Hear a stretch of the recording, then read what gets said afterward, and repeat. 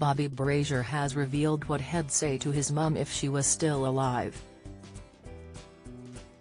The Strictly star has opened up about losing his mum Jade Goody when he was just 5. In a Raw interview, the Strictly Come Dancing star revealed how he had to let go of his feelings of anger and resentment to embrace love and vulnerability instead, reports The Mirror. In an emotional moment, he revealed, "If I could see her again for one moment, I'd tell her, thank you, and give her a cuddle." He added, "It changed my life completely. I'd love to spend a day with her just to see where I get my smile from." On Saturday, Bobby and his Strictly pro Diane Boswell are paying a heartfelt tribute to Jade, who lost her battle with cervical cancer in March 2009, age 27.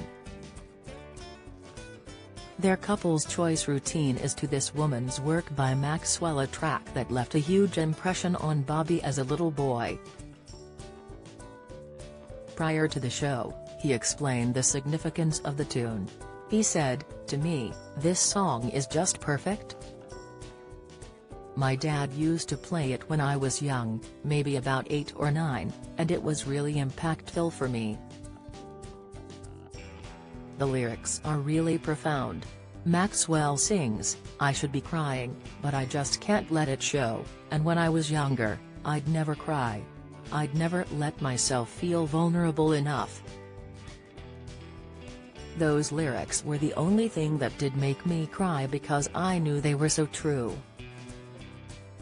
At the time, it was easier to be angry or resentful or fearful. I have definitely learned to let go of the anger now. I don't want to be angry. Why would I? For me, this dance is about the difference between the vulnerability of being honest with yourself, and allowing yourself to grow through love.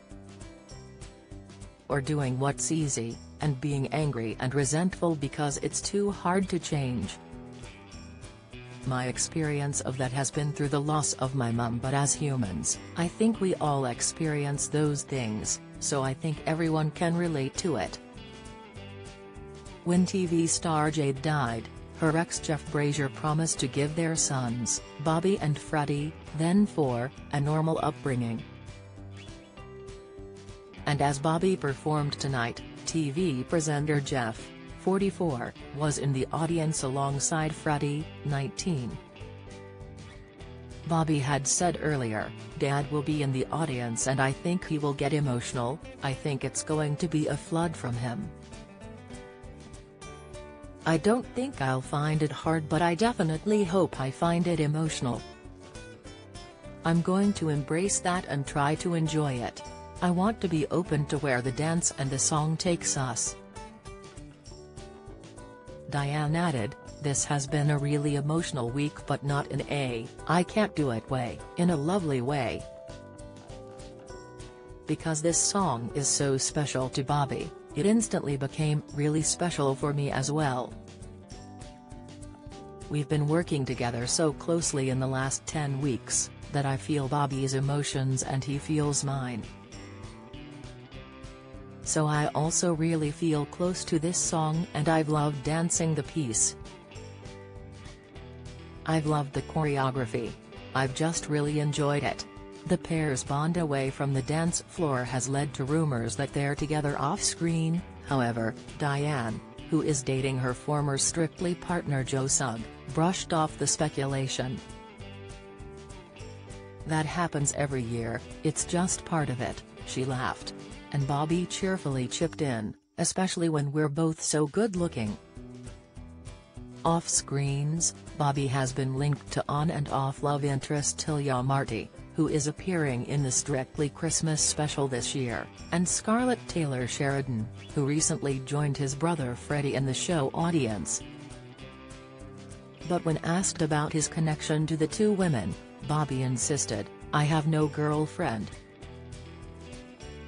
Instead, the star seems to be concentrating on Diane and throwing himself into training as the final stages of the intense contest fast approaches.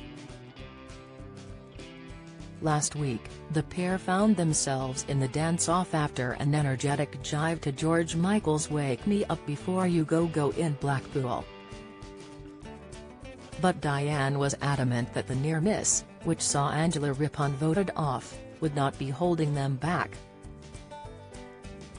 She said, "It's true that we are very grateful to still be here. This is a routine we might not have been doing, so there is gratitude there. But it doesn't necessarily have to make things harder. We've had a really good week." And Bobby added, "I wanted to take risks this week and prosper. I didn't want our couple's choice to be an easy route, I wanted it to be a new challenge. And I wanted it to be beautiful, to have an impact on the people who are watching. I wanted them to come on the journey with us." Asked about the Strictly experience, he went on, "I've always described it as an experience of immense joy and distress. It's become everything for months, and I've never experienced anything this intense for this long. But you do get used to it. I think the show has changed me.